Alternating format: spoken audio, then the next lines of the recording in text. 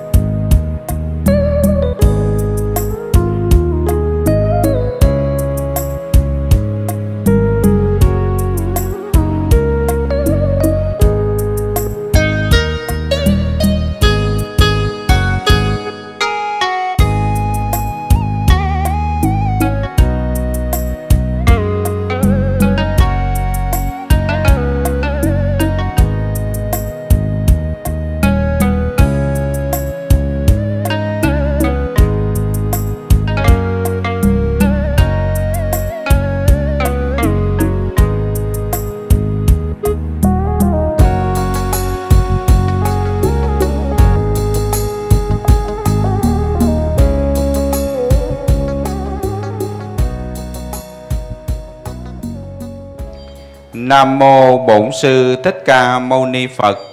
Cung kính ngưỡng bái bạch trên Hòa Thượng Luật Sư. Vào giờ phút này, nơi đạo tràng chúng con đã được trang nghiêm, thanh tịnh, thành tâm đê đầu bái thỉnh bước chân của Hòa Thượng Quang Lâm giảng đường tu viện Tường Vân để chứng minh khai Pháp cho khóa tu tại đạo tràng chúng con nhân đầu Xuân Bính Thân 2016. Ngưỡng mong Hòa Thượng quan hỷ chứng minh. Toàn thể đạo tràng dương cao một tràng pháo tay để cung đón Hòa Thượng Quang Lâm.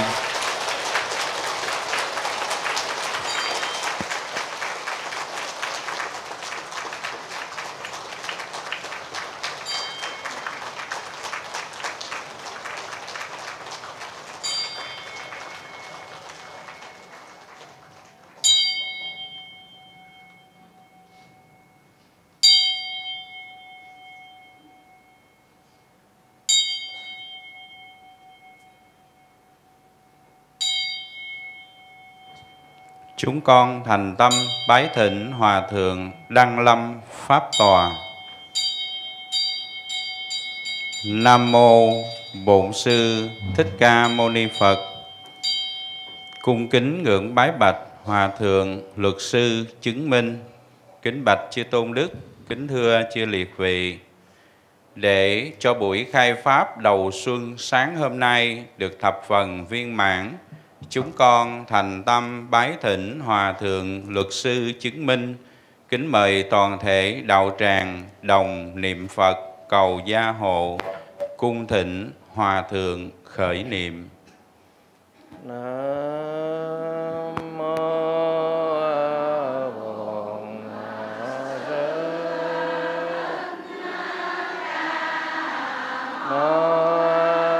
Ni Phật. Nam mô Bổn Sư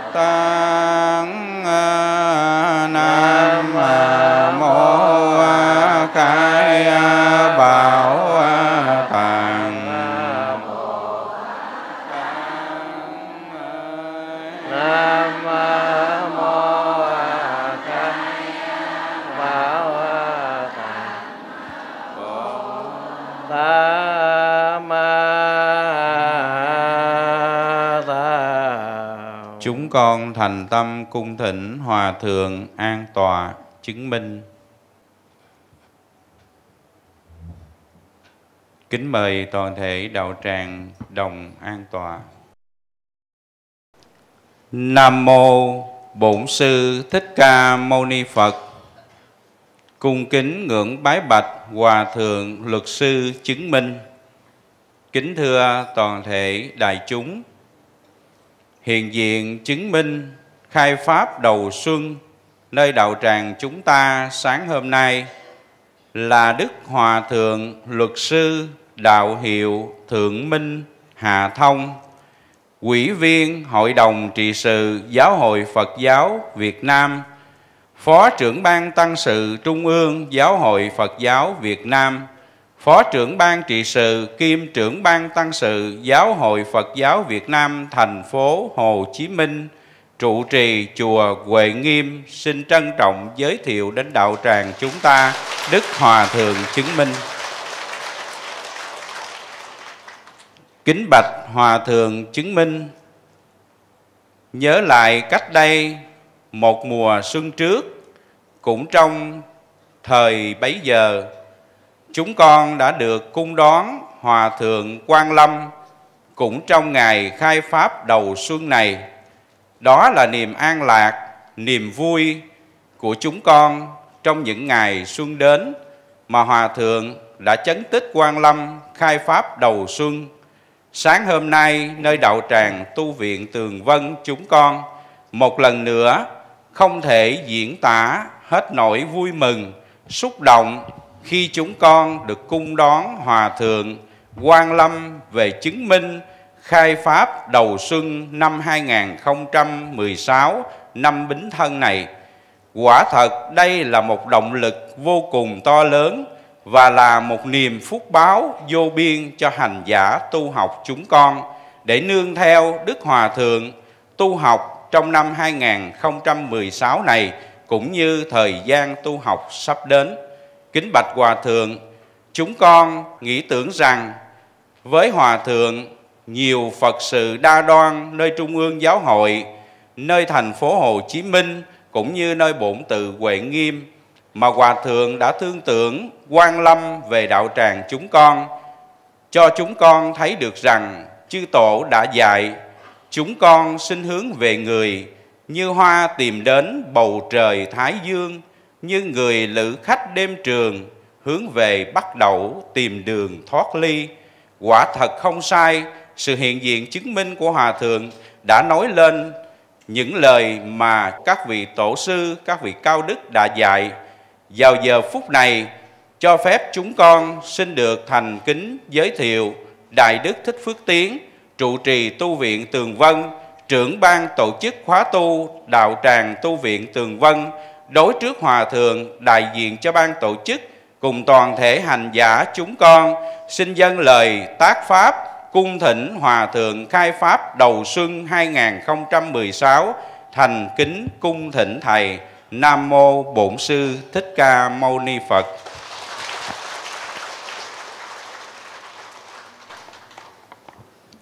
Nam Mô Bổn Sư Thích Ca Mâu Ni Phật. Ngưỡng bái bạch trên Hòa Thượng Thượng Minh Hạ Thông, Ủy viên Hội đồng trị sự, Phó trưởng ban trị sự Giáo hội Phật giáo thành phố Hồ Chí Minh, trưởng ban tăng sự Thành hội Phật giáo. Hôm nay toàn thể chư tăng và Phật tử hành giả khóa tu một ngày an lạc chúng con có duyên sự đầu thành đảnh lễ kính dâng lên lời tác bạch.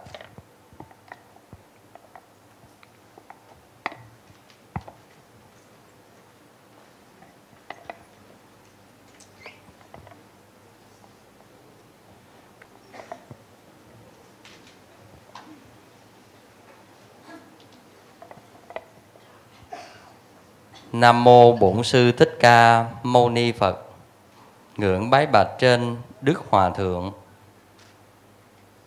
Lời khai Pháp đầu của Hòa Thượng khi niệm Phật, Hòa Thượng đã đọc bài khai kinh kệ: vô thượng thậm thâm vi diệu Pháp, bá thiên vạn kiếp nan tao ngộ, đã làm cho chúng con dường như sực tỉnh sau những tháng năm dài mê muội. Chúng con đã có cơ hội tiếp cận với Phật Pháp, nhưng dường như lòng chúng con chưa cảm nhận được như là một điều may mắn nhất trong cuộc đời mà trăm ngàn kiếp chưa bao giờ có cơ hội gặp. Hôm nay một câu đầu tiên của Hòa Thượng khởi xướng đã làm cho chúng con cảm thấy dâng trào một niềm xúc động, cảm thấy quá may mắn cho cuộc đời khi làm người được học tu, và đặc biệt nhất là có cơ hội được học tu với các vị chân tu thạc đức. Hôm nay là khóa tu lần thứ 63, là khóa đầu tiên của năm thứ 6. Toàn thể chúng con có cơ duyên để được cung đón Hòa Thượng luật sư trở về đây để khai Pháp cho chúng con. Khi chúng con đến cung thỉnh Hòa Thượng, chúng con cũng nhắm đến rằng một bậc đạo cao đức trọng, giới luật thanh tịnh trang nghiêm là nền tảng cho sự tu học của chúng con, để được nương nhờ công đức đó mà tiến tu được tốt đẹp, được hạnh phúc, được an lạc. Và khi con đến đảnh lễ Hòa Thượng để cung thỉnh, Hòa Thượng đã nói lên những lời đầy đạo tình xúc động với con. Con nên đến thỉnh Hòa Thượng Thượng Trí Hạ Quảng. Ngài là bậc thầy đạo cao đức trọng, tuổi cũng già rồi. Tiếng nói của Ngài không còn lâu, vì vậy tụi con cần lắng lòng nghe để gìn giữ trọn đời tu học. Thầy gần gũi với anh em tụi con lúc nào cũng được. Thật ra nghe lời chỉ dạy chân tình, đầy khiêm cung, thể hiện lòng tôn trọng của một bậc thầy đạo cao đức trọng, một bậc luật sư đã khai đạo rất nhiều giới đàn cho hàng chục nghìn giới tử. Điều đó đã khẳng định được rằng công đức và trải nghiệm đời tu của Hòa Thượng đã thể hiện trong thân giáo, khẩu giáo và ý giáo. Chúng con nghe lời dạy của Hòa Thượng đã đến tại chùa Quê Nghiêm để đảnh lễ Hòa Thượng Trí Quảng. Và chúng con thưa rằng vì thấy Hòa Thượng tuổi cao sức yếu, chúng con không dám cầu thỉnh, chứ thật sự lòng chúng con vẫn ngưỡng mộ, kính trọng đến Đức Ngài. Hòa Thượng dạy rằng khóa tu này trùng với khai khóa của chùa Phổ Quang. Thầy sẽ cố gắng sắp xếp đến với tụi con trong khóa tu lần tới, tức là vào 19 tháng 2 âm lịch. Cũng nương nhờ cái lời chỉ dạy của Hòa Thượng luật sư đây, chúng con mới cảm thấy dám thưa bạch với Hòa Thượng Trí Quảng như thế. Hòa Thượng rất xúc động trước lời chỉ dạy này. Hòa Thượng nói lời của Hòa Thượng Minh Thông thầy sẽ nhớ trong lòng. Và điều đó làm cho chúng con cảm thấy khi tu học, chúng con cảm thấy bớt bơ vơ. Và hôm nay ngày khai Pháp đầu tiên, chúng con đã được lời chỉ thị từ chư tôn Hòa Thượng đạo cao đức trọng, những bậc thầy kinh nghiệm tu hành lỗi lạc đáng kính trọng ngàn vàng của muôn thế hệ, mà hôm nay chúng con có cơ duyên. Giờ đây đạo tràng chúng con đã được trang nghiêm thanh tịnh. Chúng con đã trải qua 62 lần tu học, và lần thứ 63 này chúng con lại có cơ hội được nghe lời chỉ dạy của Hòa Thượng, và chúng con rất là vui mừng khắp khởi. Trên tinh thần đó, giờ này lòng chúng con đang thanh tịnh lắng về Hòa Thượng để được nghe pháp âm của Hòa Thượng. Chúng con xin được đê đầu cung thỉnh lời chỉ dạy khai Pháp đầu năm của Hòa Thượng.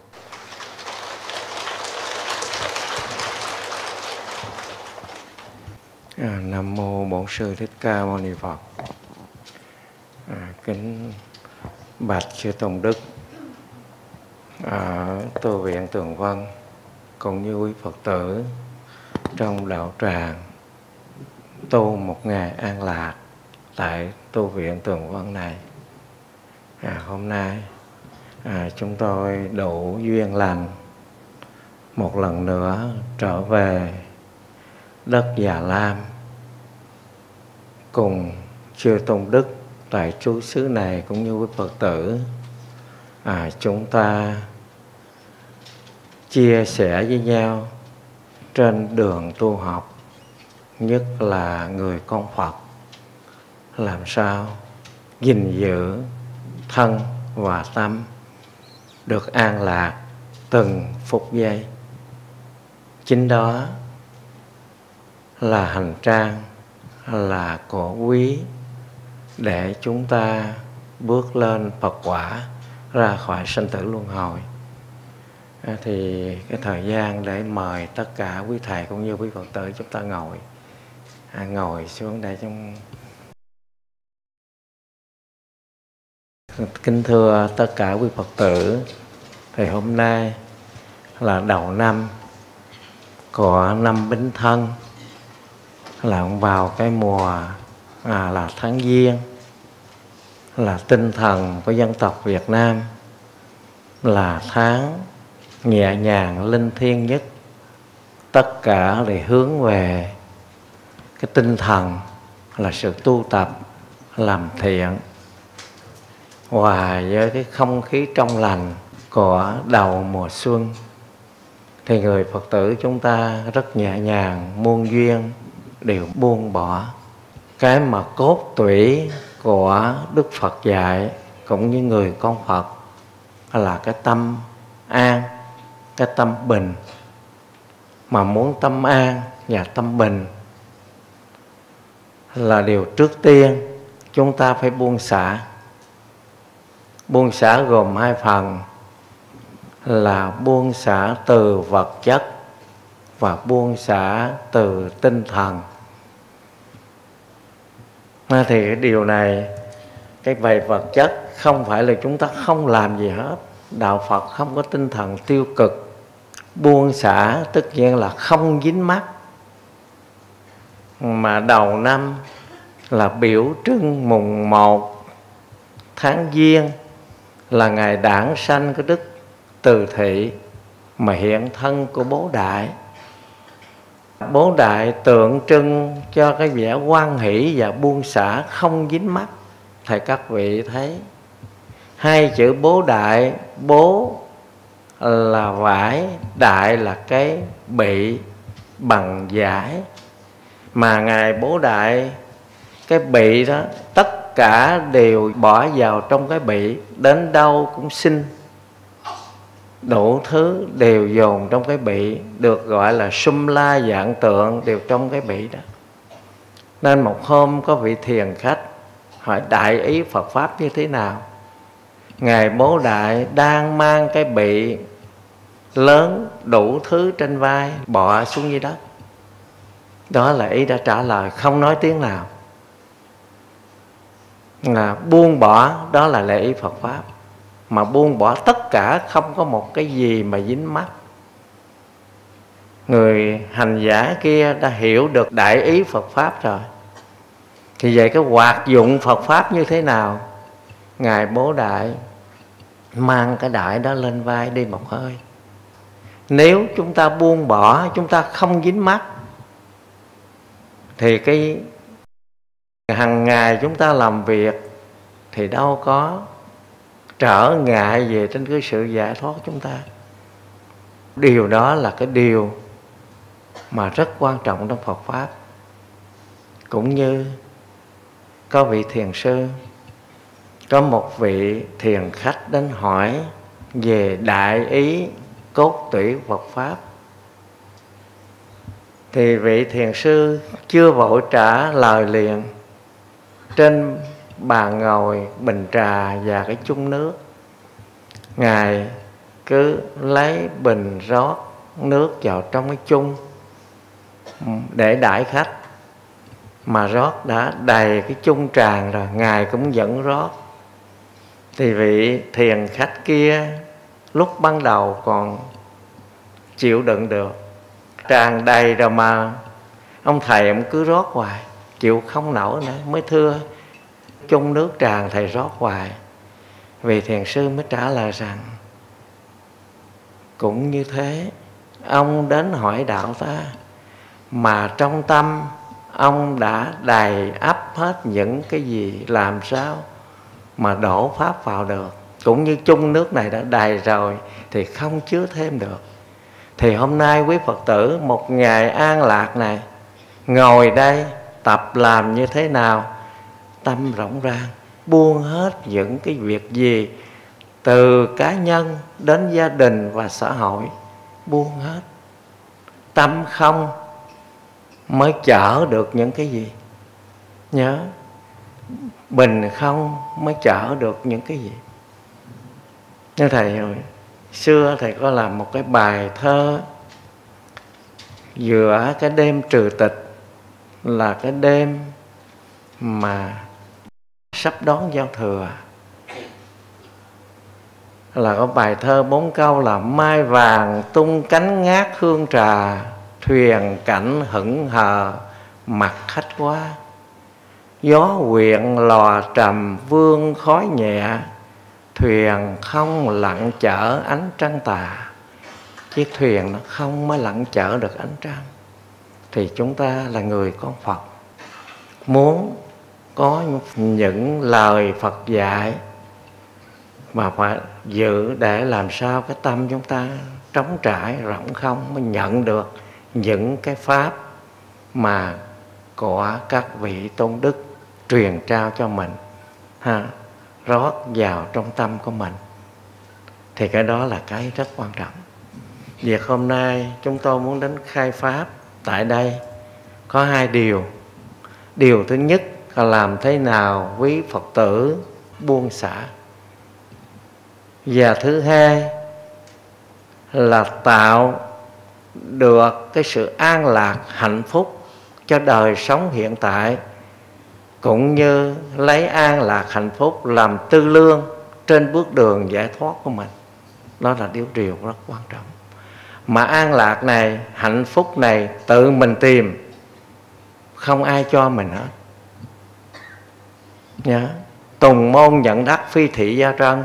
Nếu cái của báo mà ngoài cổng ai cho mình chưa phải là thiệt. Điều này chính mình tìm. Mà muốn tìm như vậy là đầu tiên cái nhân là buông xả. Buông xả cái nhân. Cái nhân phải buông xả tất cả thì mới là nhận được cái mà không bao giờ mất. Đó là cái rất quan trọng mà muốn trao gửi với Phật tử, là cái nếp sống thực hàng ngày của chúng ta. Là nếu một người tại gia đệ tử Phật mà chúng ta không tìm được cái sự an lạc, cái niềm vui hạnh phúc của cuộc sống hàng ngày theo tinh thần Phật dạy, thì chắc chắn rằng phải tìm nguồn vui hạnh phúc giả tạm của cái sự đau khổ trá hình. Đó là nguồn vui của ngũ dục. Chứ tâm chúng ta không bao giờ mà nó ở không. Nó không dướng đầu này thì phải nó chấp cái đầu kia. Nên phải làm sao mà tìm được sự an lạc thật sự. Mà nếu an lạc thật sự này không ai cho mình hết, tự mình tìm, mà cái sự an lạc này an sạch miên diễn. Nên người ta có, thầy nhớ là có một cái bài thơ mà không biết tác giả nào, lâu quá rồi, đọc rồi bây giờ nó nhớ, nói chuyện và nó nhớ thôi. Là mãi mê lên núi tìm trầm, chẳng hay trầm ở trong tâm yên bình. Mãi mê trong cõi hư vinh, một khi đất gọi giật mình trắng tay. Đó, thầy đã giải thích cái bài thơ này. Mãi mê lên núi tìm trầm. Mình xưa nay mình nói trầm ở trên núi, mà núi trầm đó là ngoài mình chứ không phải trong mình. Mãi mê lên núi tìm trầm, xách rượu xách đồ để lên núi tìm trầm ngoài mình. Tất nhiên là ngoại cảnh, ngoại duyên, nào là tiền tài danh lợi, đủ thứ việc nó ngoài mình hết. Cái đó là không có thiệt. Có được thì có mất. Nhưng mà không biết rằng trầm đó ngay trong mình. Chẳng hay trầm ở trong tâm yên bình. Mà trầm đó được sanh là phải cái tâm yên bình, cái tâm buông xả thì được cái trầm đó. Trầm đó không bao giờ mất, mà tự mình tìm chính của mình. Câu thứ hai, chẳng hay trầm ở trong tâm yên bình. Mà khi nói trầm như vậy thì quý vị biết là trầm là cái vật quý. Một cái miếng trầm như vậy bạc triệu triệu không à. Nhớ, nhiều tiền lắm, một tượng Phật bằng trầm như vậy nó quý vô cùng. Trầm là cái vật quý. Mà là sát bên mình, trong bên mình không, mà mình không quên đi, lo ở ngoài. Tưởng là nó quý, lo tìm ở ngoài, trên núi, trên non, ở đâu rừng tạm. Chẳng hay trầm ở trong tâm yên bình. Rồi là thêm mình là mãi mê trong cõi hư vinh, nào danh, nào lợi, nào đủ thứ, mãi mê. Mà một khi cuối cùng đất gọi giật mình trắng tay. Đất gọi mới giật mình, còn lúc đất chưa gọi thì mình mãi mê tìm. Mà trắng tay nhìn lại cả cuộc đời tìm trầm ở ngoài, giờ này không có gì hết. Trong Quy Sơn, Tổ mới nói rằng duy hữu nghiệp tùy thân. Chỉ cái nghiệp theo mình mà thôi. Khi mà cuối cùng rồi thì không có mang theo được cái gì hết. Thì khi mà cuối cùng 30 tháng Chạp đến nhìn lại quá khứ mình làm được những gì, thấy trắng tay, không có gì hết, thì cái đó cái quý Phật tử nên Nên từ giờ phút này cố gắng làm sao tìm trầm trong tự mình. Trầm của mình, tự mình thì không ai lấy được, không mất. Nhớ cái điều rất quan trọng mà xưa nay mãi mê chạy ở ngoài, tìm ở ngoài. Thì hàng ngày chúng ta làm sao tạo có công đức, tạo bao nhiêu cái phước, thì khi mà cuối cùng chúng ta nhờ cái đó. Thì cái quan trọng nhất là làm sao quý Phật tử hàng ngày tìm cái sự an lạc hạnh phúc cho chính mình. Mà an lạc hạnh phúc đó là cái nhân từ cái sự dụng công. Mà dụng công buông bỏ, ngồi niệm Phật trì chú hay là tụng kinh sám hối, làm tất cả những điều thiện, chính đó là cái trầm của chính mình. Mình tìm, đừng bao giờ ngồi chờ sung rụng hay là trúng số độc đắc, không có. Người tu thì không có trúng số độc đắc. Không một ông tổ nào, không một ông Phật nào, không một cái vị là đại sư nào mà không ngồi rách nhiều cái bồ đoàn, chai chân chai cẳng mới được cái này cái kia. Không bao giờ mà chờ nó sung rụng, không có đâu. Nó thật sự nó phải dụng công. Nó dụng công, bớt ăn, bớt ngủ, bớt đủ thứ việc. Đó là những cái điều mà mấy thầy nói rất là chân thật, cho nó rất là thực tế. Thầy mong rằng tất cả quý Phật tử chúng ta là người đệ tử Phật, những người gặp Phật Pháp, được cái thân người này, phải làm sao cho một đời này chúng ta có một số vốn liếng về cái sự sống của mình. Đó là cái tài sản của một người con Phật. Thì mong rằng năm 2016 này, với cái tu viện Tường Vân, quý Phật tử đã trở về đây. Lần này là lần 63 có một ngày an lạc.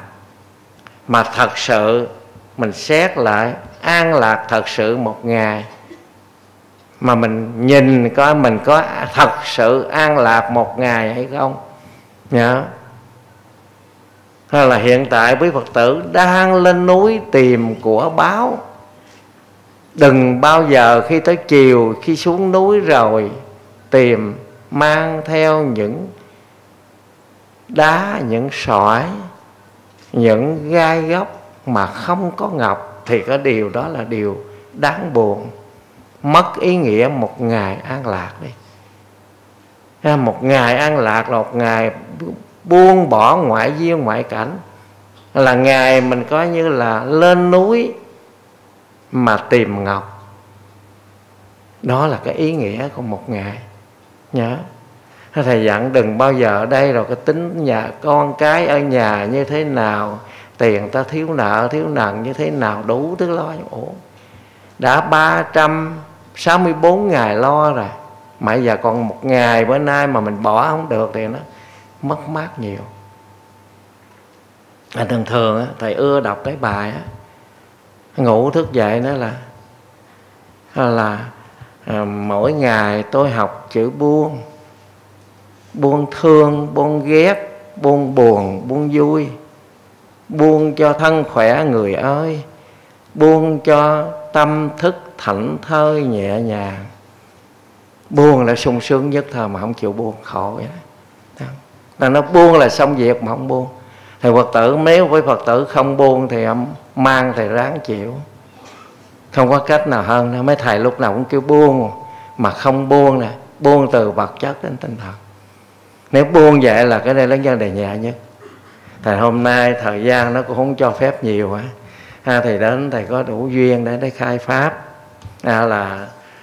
trao đổi với Phật tử, nhất là cái tinh thần sống của người con Phật lại buông xả. Buông xả được thì tất nhiên chúng ta không dính mắc, mà không dính mắc thì được cái sự an lạc, cái sự hạnh phúc của một người xuất gia, của người tại gia, người con Phật. Mà cái sự an lạc, Thầy nói rõ là an lạc hạnh phúc này không phải do ngũ dục mà có. Có khi buồn quá không biết việc gì làm, lấy tiền ra đếm cho nó vui, hay lấy số vàng ra thoa đếm từ cây coi nó có đẻ ra được cái cây nào nữa hay không. Thật sự vậy, đôi khi để cái tâm trống trải không biết làm gì. Cái đó là cái bệnh chung của một cái người, có người biết tu. Phải nói thẳng là cái người biết tu đôi khi cũng trống trải đôi khi không biết làm gì. Hãy nhớ, Phật tự nhớ. Thì cái đó là khi mình biết rồi thì đừng bao giờ là mình hẹn, đừng bao giờ mình chần chờ, dầu đó là 1 phút 1 giây. Chứ cũng đừng như là nói là cái ông Trương Tửu Lưu, biết chuyện Trương Tửu Lưu không? Là có một vị là khuyên ông già rồi, tới giờ ông ráng niệm Phật tu đi. Ông nói là con cũng ham nhưng mà có 3 việc chưa làm xong. Để con hứa với thầy 3 việc xong rồi con sẽ làm. Thứ nhất là cái mộ ông già chưa xây. Thứ hai là cái nhà chưa cất xong từ đường. Thứ ba là đứa con gái chưa gả chồng. Thì một hôm cái mộ làm xong rồi, cất cái nhà để gả đứa con gái. Thì hôm cất gà gác đòn dông, thợ làm trên đó ông ở dưới này, cây đòn dông rớt xuống trên đầu ông chết. Khi ông thầy ông đi sau trở về nghe ông này chết, ông về ông lại ông thắp cây hương để mà tiễn đưa. Thì ông làm bài thơ này: bạn tôi là Trương Tổ Lưu. Tại ông đó tên là Trương Tổ Lưu. Khuyên ông niệm Phật hẹn 3 điều. 3 điều chưa trọn vô thường đến. Chỉ trách Diêm Dương chẳng nể nhau. Nhớ hai vị Phật tự nhớ. Chứ đừng bao giờ mà thôi để tôi làm rồi cái này làm kia rồi tôi tu, không được đâu. Không được, nhớ. Ta nói dép dưới giường, lên giường dội biệt. Sống ngày nay chứ bảo đảm được ngày mai. Thành quý Phật tử mong rằng trong năm mới này tu phải sao nó khá hơn cái năm ngoái. Mỗi năm mỗi tiến lên, chứ đừng bao giờ lui sụp. Thì được như vậy thì thầy trò chúng ta luôn luôn lúc nào cũng gần gũi, luôn luôn lúc nào cũng là được về Đức Phật che chở. Đức Phật không bao giờ mà quên chúng ta. Trước khi dứt lời cầu nguyện chư Phật gia hộ cho ban tổ chức ở đây cũng như quý Phật tử luôn luôn lúc nào sống đời sống an lạc, sống đời sống lúc nào trở thành một người Phật tử chân chánh, luôn luôn lúc nào đến Phật quả không xa vời. Nam mô Bổn Sư Thích Ca Mâu Ni Phật.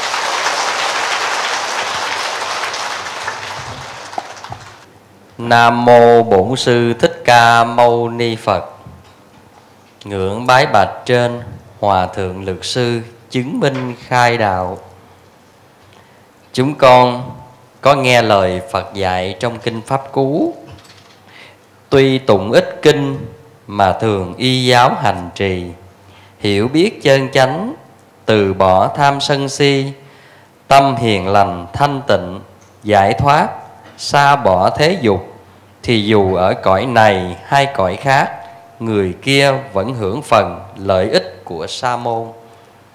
Kính bạch trên Hòa Thượng, chỉ trong 30 phút, lời dạy của Hòa Thượng chúng con xem như đó là một sự chắc lọc tinh túy của một viên kim cương còn hơn một núi đá. Chúng con cảm nhận được viên kim cương này đang ở trên núi và chúng con cùng nhau trở về tìm. Không biết liệu hôm nay trong ngày đầu tiên này chúng con trở về có thấy được viên kim cương hay không, còn đòi hỏi tùy duyên. Nhưng chúng con cảm thấy rằng Hòa Thượng đã chỉ cho chúng con cái điểm để kim cương. Việc còn là chúng con đi để tìm. Kính bạch Hòa Thượng, 2 điều Hòa Thượng dạy cho chúng con trong ngày đầu xuân đó là tập buông xả và nhận thức vô thường. Về buông xả, Hòa Thượng dạy cho chúng con có hai loại để buông xả. Đó là buông xả về tinh thần và buông xả vật chất. Thật ra những lời dạy đơn giản, nhưng mà đó là yếu điểm của người tu. Chữ buông xả này nói rất dễ, nhưng mà làm đối với chúng con là muôn vàn khó khăn. Bởi vì mỗi năm qua chúng con cảm thấy chúng con ôm nhiều hơn về mọi thứ. Tiền cũng nhiều hơn, con cháu nhiều hơn, xe cộ nhiều hơn, vật chất nhiều hơn, nhưng đồng nghĩa phiền não cũng nhiều hơn. Vì vậy nói xả, nhưng mà dường như chúng con chứa hơi bị nhiều. Cho nên tách trà của thiền sư mà Hòa Thượng đã nói chung ông đã đầy, thì làm sao có thể đựng thêm nước được. Cũng vậy, tâm chúng con đã tràn đầy mọi thứ, làm sao chúng con có thể chứa thêm được các pháp nữa. Cho nên sự tu học trong một ngày được Hòa Thượng dạy rằng nên tập buông xả mới tiếp nhận được chánh pháp, và có buông xả mới có sự an lạc. Thiết yếu vô cùng. Kính bạch Hòa Thượng, chúng con sẽ gắng cố gắng trong năm mới này. Cái ngày khởi điểm của khóa tu đã được Hòa Thượng chỉ cho chúng con rất rõ trong cách tu tập mà chính cuộc đời của Hòa Thượng đã trải nghiệm.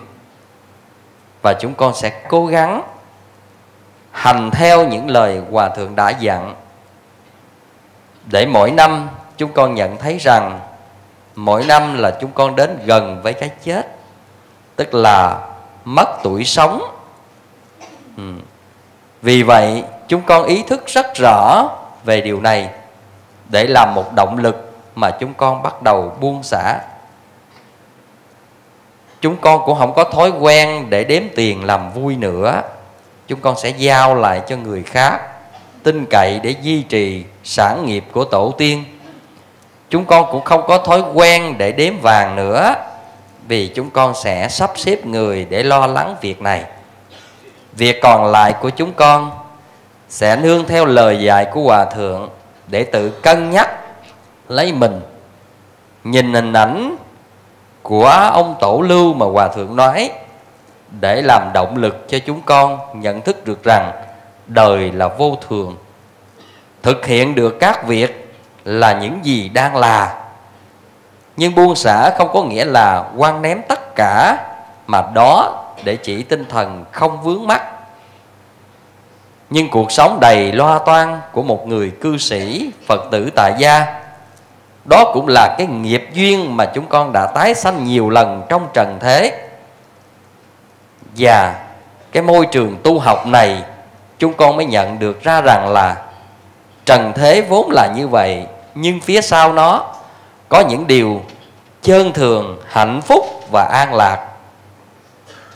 Nếu không có môi trường tu học, không được lời chỉ dạy của các bậc tổ thầy, không có lời soi sáng của Hòa Thượng, thì thật ra liệu chúng con sống trong nó mà không hiểu chính nó làm khổ mình.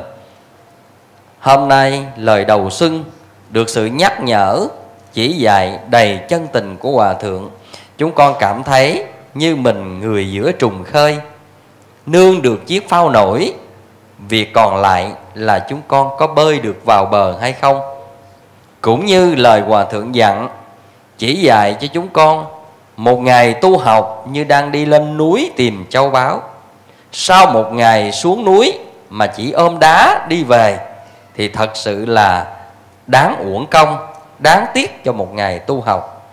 Đó là một cốt lõi cho sự tu học, với cái chỉ nam là một ngày an lạc.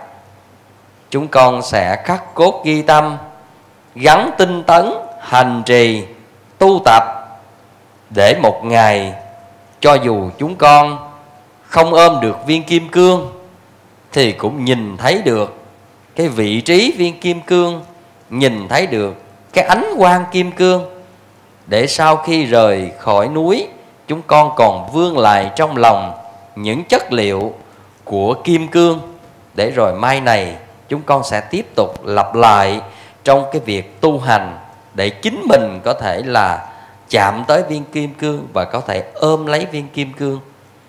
Kính bạch Hòa Thượng, trong thời điểm đầu xuân, Phật sự đa đoan, Hòa Thượng tuổi cao sức yếu, nhưng thương tưởng hằng hậu học chúng con, thương tưởng cho Phật tử tu học đang khát cầu Phật Pháp, mà Phật Pháp ở đây là cái cốt lõi. Vì vậy Hòa Thượng đã thân hành đến nơi, đang làm pháp tòa, chứng minh, chia sẻ và sách tấn cho toàn thể Phật tử chúng con trên lộ trình tu học. Chúng con xin được y giáo phụng hành, y giáo phụng hành, y giáo phụng hành, và nguyện cầu mười phương chư Phật gia hộ cho Hòa Thượng được pháp thể kinh an, tuệ đăng thường chiếu, Phật sự viên thành. Hòa Thượng mãi mãi là những hàng cây cổ thụ, làm chỗ nương tựa vững chắc cho chúng con trên lộ trình tu học. Chúng con xin được đê đầu đảnh lễ cúng dường tri ân tam bái. Thôi yêu cầu xa rồi thì tất cả nhất tâm đảnh lễ đại vị giáo hóa tri ân khai tâm chi đức. Nhất tâm đảnh lễ hiện tọa đạo tràng Hòa Thượng luật sư chứng minh tam bái.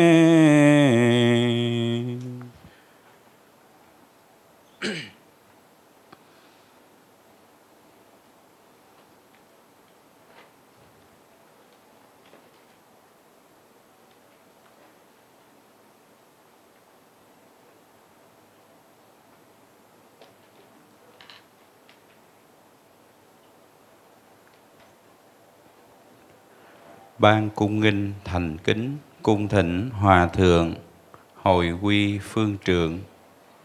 Ban chung cổ trỗi ba hồi chuông trống bát nhã để cung thỉnh Hòa Thượng hồi quy phương trượng.